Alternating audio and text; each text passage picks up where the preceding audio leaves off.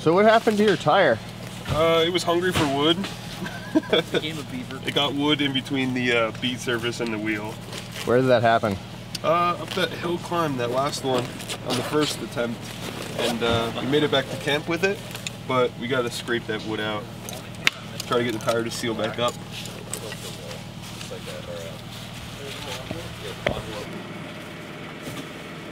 I would really love to help you, but I can't because it's just too much for you. It's just too much for you, I know.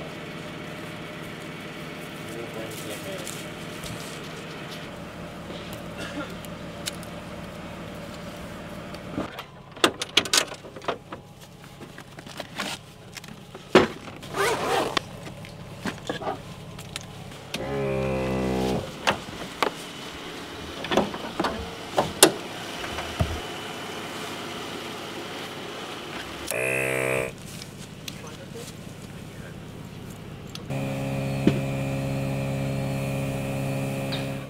We got to drop off the mountain here in the next 10-15 minutes.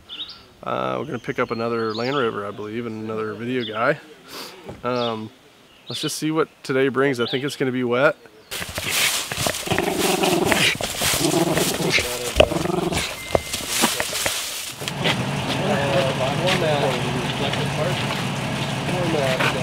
We heard a loud pop at some point when we were climbing out at the end of the day yesterday. The U-bolts underneath are loosening up, and we found a pretty loose plate yesterday, and so we figured that every morning we need to be checking and dialing in these U-bolts to make sure that they stay tight and to avoid further catastrophe. So I am formatting cards. Why do you gotta do that? Why? Yeah. So we don't waste 2.5 seconds formatting them on the trail. So we'll have them ready to go. It's literally like a 2-second process. So today is usually the endurance day of VOT. So it's a long route that goes up north and then peaks out in the town of Washington, which is some very difficult terrain and challenging terrain, not as difficult as it was yesterday. We're going to be abridging that slightly because we're getting a late start, plus we're doing a lot of videoing. But these guys are the video team for Vermont Overland.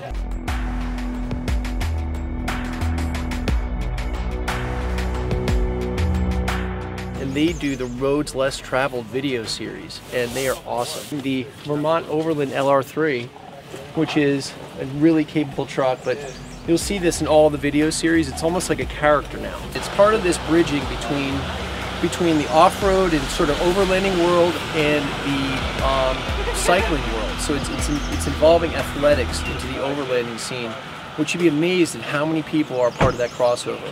What are you kicking? Kicking Rin's teabag. He's been teabagging all day.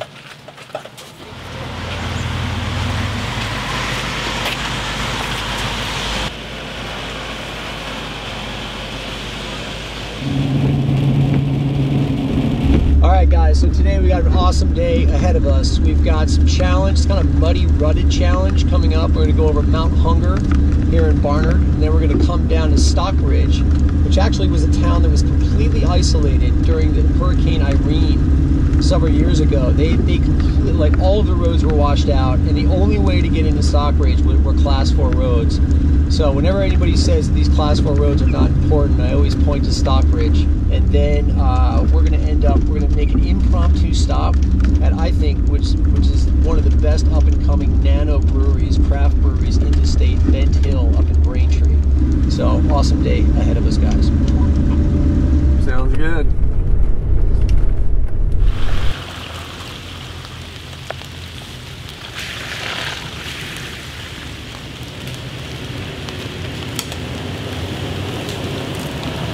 Do you have a plan?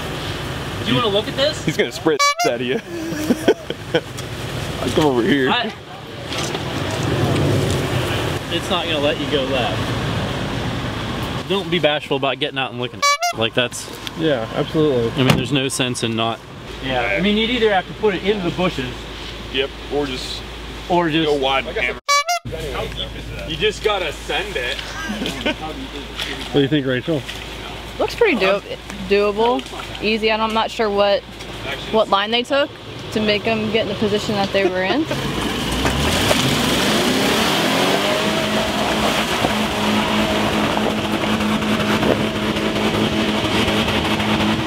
For a So second. it looks pretty simple, but then again, that's where mistakes happen, is when you think it's simple and then you go for it and then you get stuck. So I have a pretty good idea of how it's laid out, and I'm gonna send it.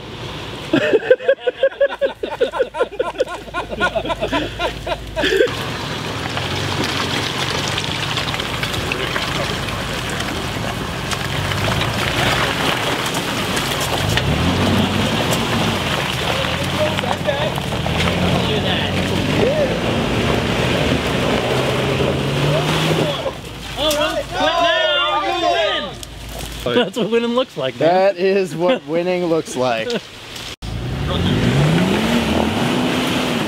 you go. Stay with it. Stay with it. There we go.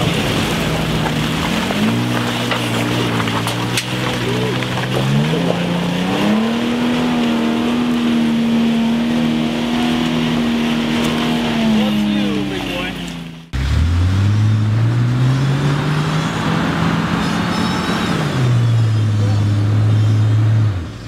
So we're just waiting for some guys to winch in the back and watching Send It Larry on YouTube, because we got some rare coverage up here in the hills of Vermont. I think I can send that on the old Super Twin, no problem. That's kind of the theme of the day.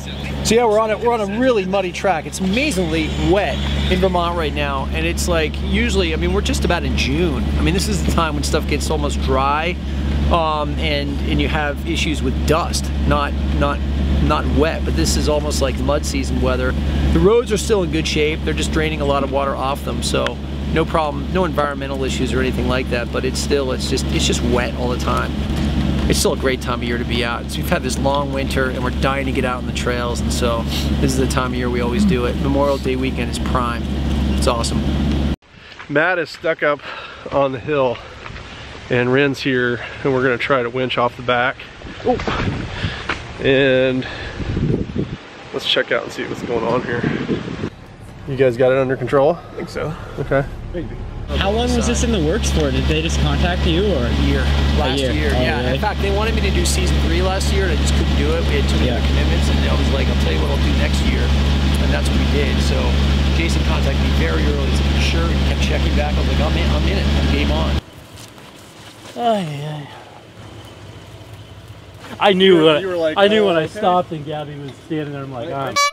It gives it such purpose to be videoing and having all these guys with all this equipment. It's like, we can show it's it? like, wow, this is cool. You know, and then people stop, and it lends. What I've noticed too is that usually you get the stink eye from people, like, what are they doing? They're just out having fun. The minute you add a legitimate purpose to it, people are fascinated. They're like, people who would normally be haters are coming back and they're like, wow, this is great. What are you guys doing? And I'm like, filming back roads adventure travel in Vermont. That's exactly what we're doing. You got it, Ren?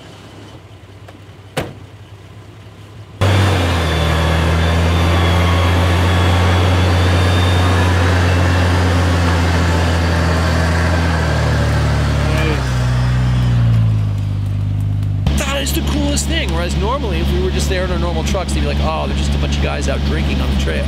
You know, they have no idea. So this lands is such a completely legitimate thing, because they know they've got the signs all over everything, and they know this is like, wow, that's purposeful, that's cool. So, pretty neat. If I go up another 20 feet, you want to hook to me? So it's kind of cool because you get the diversity of like these really cool small towns, and then these epic trails, or they're not even trails, they're public roads, you know, that we're traveling, you know. Those used to be the roads about like how people would get around. Awesome, we'll let you get back to your day. Hey, best of luck. Yeah, awesome. Cheers, good to meet you. Good to meet you too. Good time. Good to meet you. All right, so we will pack up and hit the road and continue to knock this day out, because I'm already anxiously awaiting craft beer and Werther burgers. So. And I'm wet and muddy. You're wet and muddy. Nice. With shorts on. With shorts on. Awesome. We just pulled up weather. We were at a 40% chance of rain kind of throughout the rest of the day, maybe 50%, but tomorrow looks like it's going to be really wet. Oh yeah.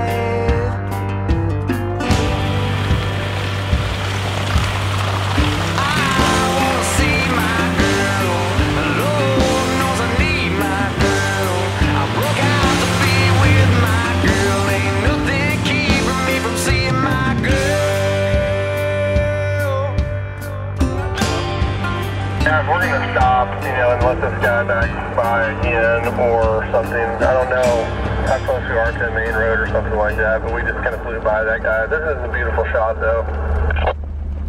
Just stopped here on the side of a road in Vermont, and this is what Vermont's all about. It is just so beautiful. So where are we, Peter?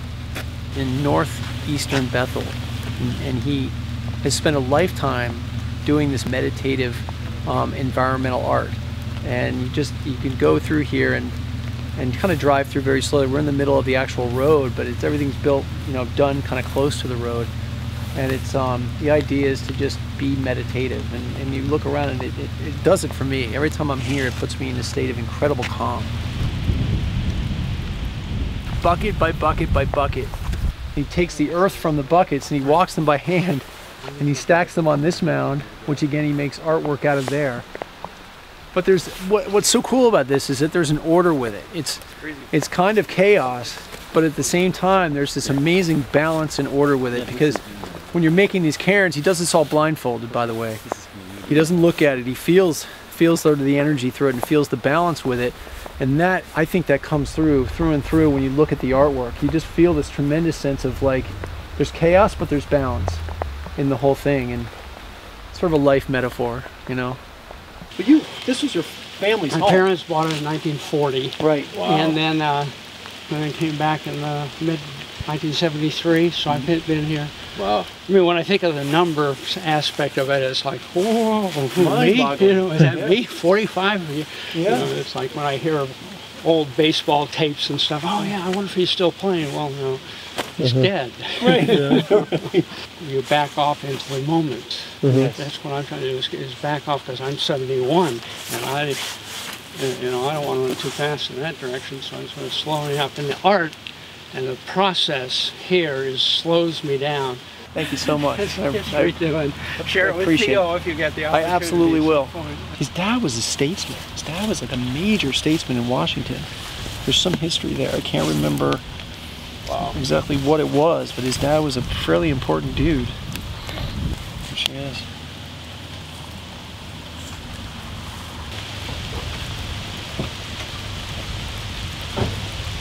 Do you eat poop? Violet eats poop. Do you eat poop? All dogs eat poop. That's amazing. Eagles. Oh yeah. We're at Bent Hill Brewery in Braintree, Vermont. And we're just, Peter's really good friends with the brewer. He's actually putting together a new tasting room here. So we're gonna stop in and check out his spot. The microbrew beer scene up in Vermont here it's unbelievable. I'm not sure there's another state that's pumping out the most incredible micro craft IPAs and just incredible beer. I think everywhere you go in Vermont, there's all these new breweries popping up, and every single one seems to be offering an incredible product. So including these guys, their beer's amazing.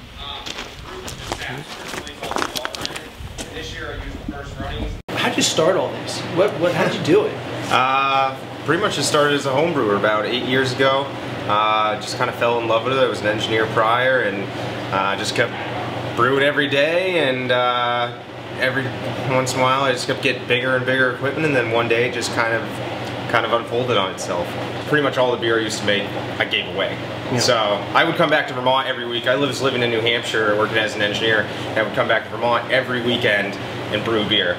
I make a lot of seasonal product that's basically utilizes stuff around here. There's one farm that I work with that's about 5 miles away called Pebblebrook Farm. So I do a lot of produce beers, basically starting about June till September. It was actually kind of an amazing discovery. Jason Merrill, one of the owners of Worthy Burger and Worthy Kitchen, two highly celebrated beer restaurants in Vermont, just told me, he's like, you gotta go check out this guy, Bent Hill. And we just sort of stopped in and knocked on the door like we did. And that's how it happens, guys. It's little by little, and next thing you know, Bent Hill, we've gotta have Bent Hill, and that's already the way I am. So, but now it's so great to see him make a success out of it. So, chapeau to you, man. Yeah, thanks, awesome. man. Awesome.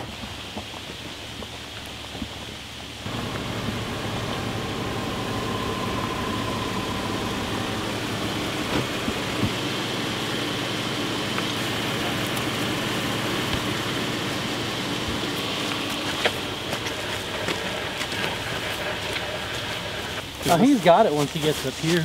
You think? But he's gonna have to stop if you go to this one.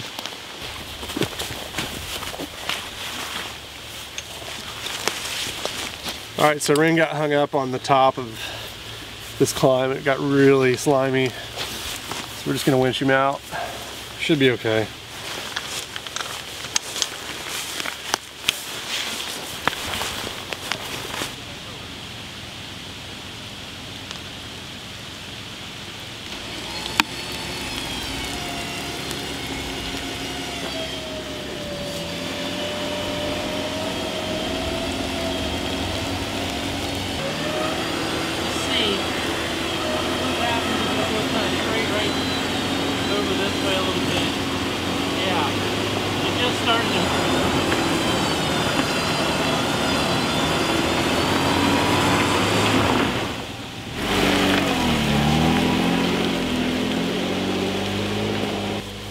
Now we're gonna get Matt up, and as you can see, he's right on the hill. The last two trucks hugged this bank pretty hard, and it's just getting really slimy. So I think he's going now.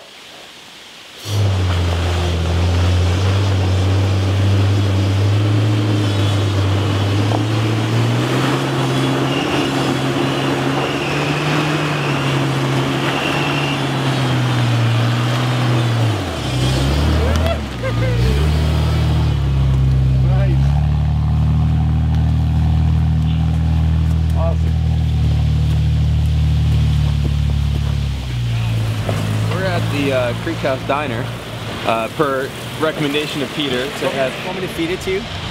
What? No. Yeah, you should. Yeah. So I'm about to have my first taste of what's called a, what is it called again? Vermont Maple Creamy. A Maple Creamy.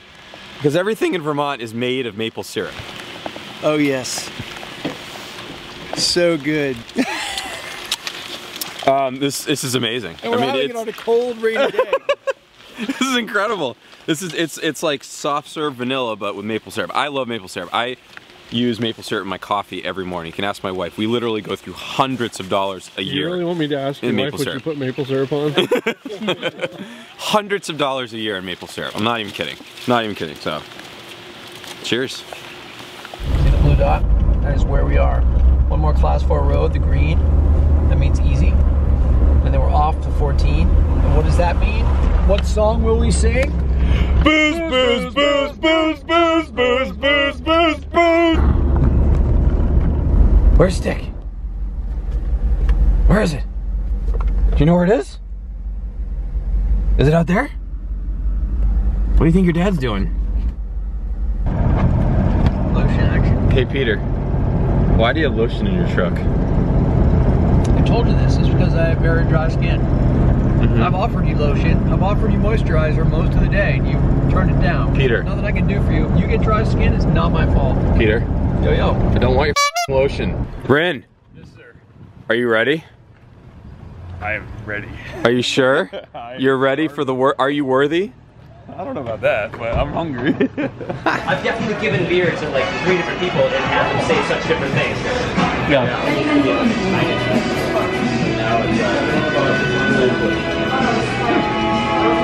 So here we are, we're on day 3. The best thing is the prize at the end of the day was coming to none other than the Worthy Burger. And look what you guys have, like a million. I don't even know what, I'm just gonna give you mountains and everything. You can have it, you can do the video. I mean, you officially passed the torch right now. Yeah. This camera. The Vermont Overland Whiskey Chocolate Tobacco Bar. We've got a couple of selections here. I'm gonna pull a sort of normal after dinner fare. So I'm gonna pull a piece of chocolate, right? That's 85% dark chocolate from Farmhouse Chocolate.